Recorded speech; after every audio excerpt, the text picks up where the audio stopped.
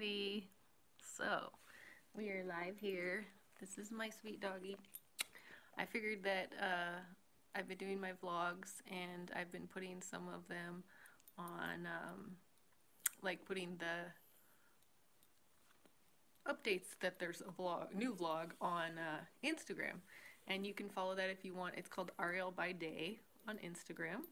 And I made a short little Instagram video last night about Danny Boy, who is this wonderful doggy. And so I thought I'd share more about him right here. I haven't really had a chance to do much on my vlogs yet about him, but he is the best guy ever. This is Danny Boy, my dog, who is almost 11, and he is the sweetest guy ever. All right, ready to do the front teeth? Okay.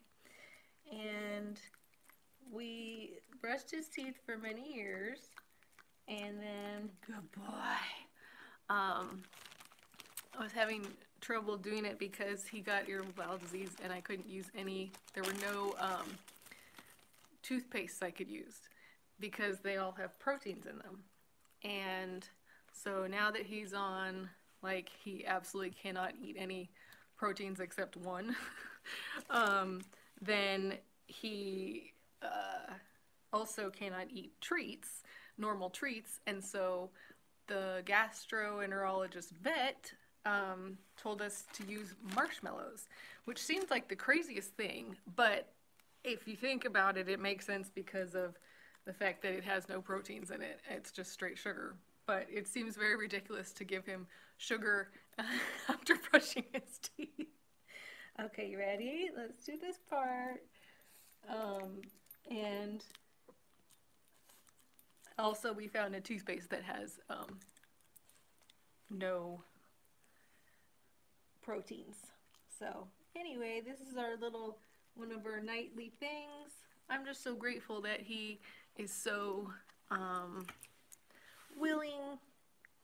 We had to get back into the vibe of it, of come on. And now he just wants to eat the toothpaste pretty much. But I did start doing this with him as a puppy, and that is definitely, in my opinion, the way to go with that, because he, like, I clip his nails, and well, it takes another person. One person has to hold him, and then one person, not like hold him down, but just like hold him in their arms, because he's not just gonna sit there while you clip his nails, but he will let you do it. So anyway, this is my little guy. I love him very much, and he really wants to go to bed. I am a night owl. He is not. So he's ready to go to bed right now, which is why I'm actually brushing his teeth so that he can go lie down in his crate and hopefully rest.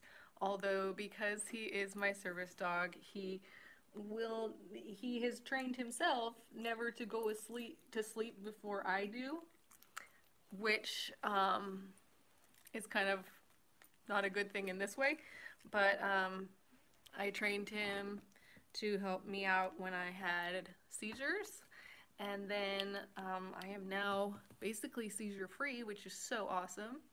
And he now really helps me out with my PTSD, which I pretty much got from having so many seizures for so long, plus other trauma related to that and just other trauma. But we're largely from, you know, having 10 years of completely uncontrolled seizures and 14 years of focal aware / simple partial seizures that I did not know what they were, and I wasn't telling anyone, and I was depressed and all that good stuff that many people have gone through here. So then he's been a huge help for that. Hi, sweetie. I love you too. I do.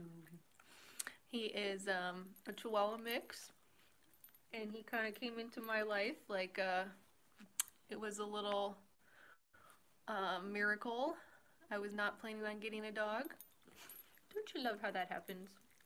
You love how that happens. Okay. You want to go to bed? Yeah, okay. It's late for him. It's like almost 1 a.m. So I'll go put you in your crate. You want to go lie down? Okay. All right. Good to see you.